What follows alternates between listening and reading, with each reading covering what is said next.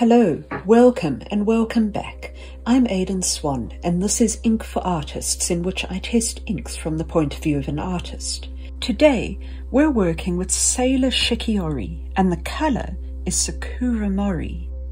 Now, I've had a bit of a gap in my ink collection for pinks, which, considering I'm going to be doing a couple of botanicals soon, is something I needed to rectify, and I fell absolutely head over heels in love with this perfect protea pink.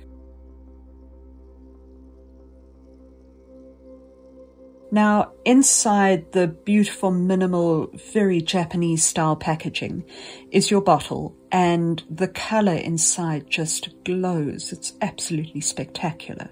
And along with that, you get a colour chart.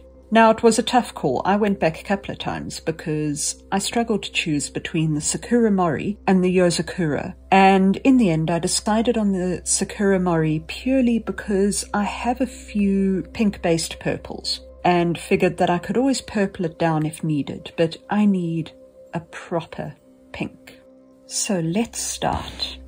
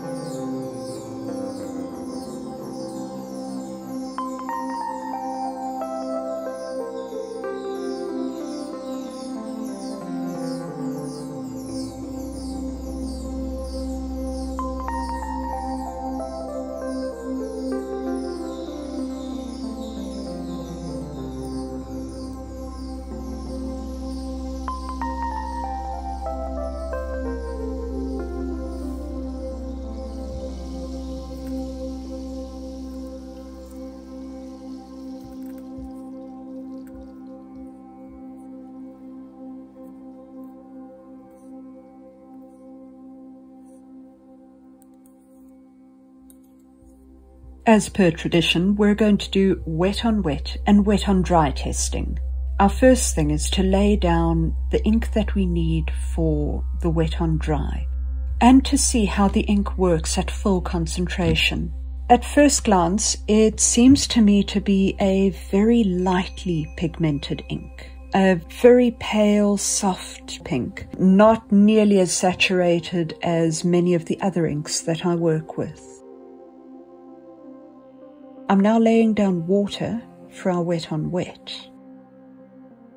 As always, I'm working with a Winsor Newton Series 7 and this is a size 2.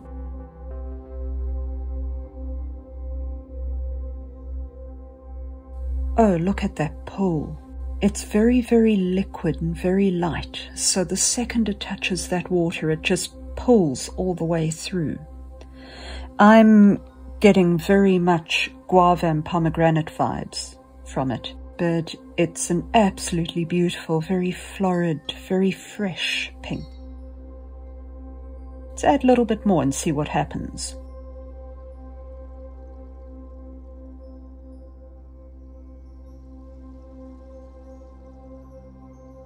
And a bit more water just to see how it reacts. It's absolutely lovely. Now you see the second I draw it out, it just pulls through and evens out the shade.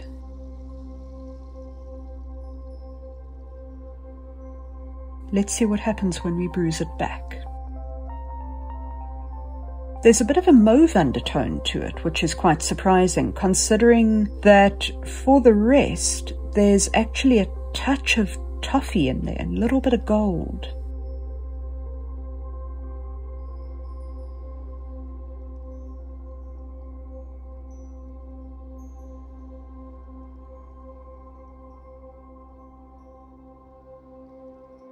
Now that our samples are fully dry, you can see that it actually gets more intense as it dries, which is very surprising from an ink of this type. You can also see all of those toffee and gold tones coming through, as well as those very pale guava shades. Here is our chromatography, which you can see immediately how wet it is, that it just pulled all the way through the blotting paper, right to the end, which hasn't happened with any inks we've tried before it. But you can also see all of those pastel, pale, peachy pinks and mauves and toffee and gold, all the way through to this incredible rich cerise, which is obviously the base.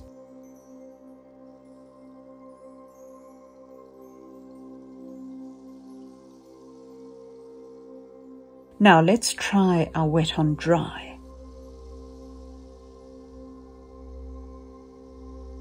This ink doesn't re-wet nearly as much as many of the other inks I work with, but you still do get a good amount of pigment off of it with re-wetting. It is a staining ink, so that is something to be aware of, that you cannot just re-wet it and then pick it all back up. But there's enough pigment there to work with and to blend.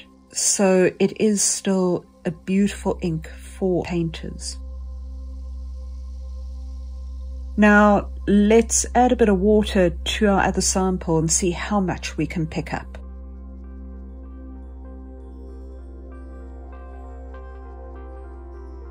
Just a little bit. You get a bit of pale pink staining there, but not very much. You can get a few good effects working that way though.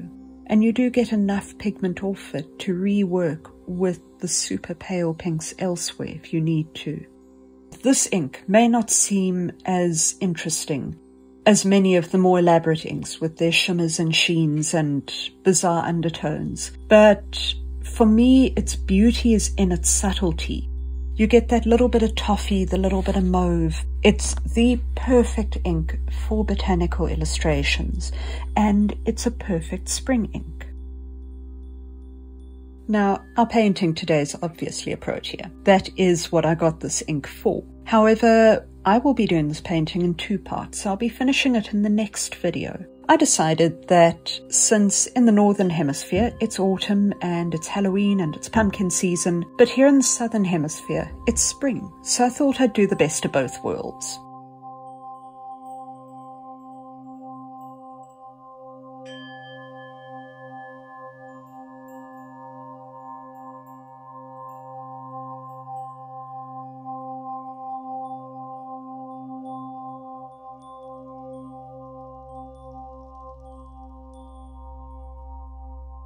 And with a bit of help from Aubrey, of course.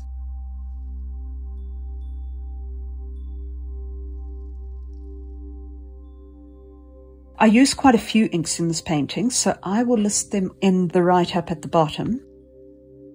I absolutely love proteas. They're probably my favorite overall flower species. And I could fill your head with interesting things about proteas, but I'm not going to because I've already done that. So after this video, I recommend that you go and watch my Ace of Wands video and learn about not only that tarot card, but also the Protea family and the Cape Floral Kingdom. So I will link that at the end of this video.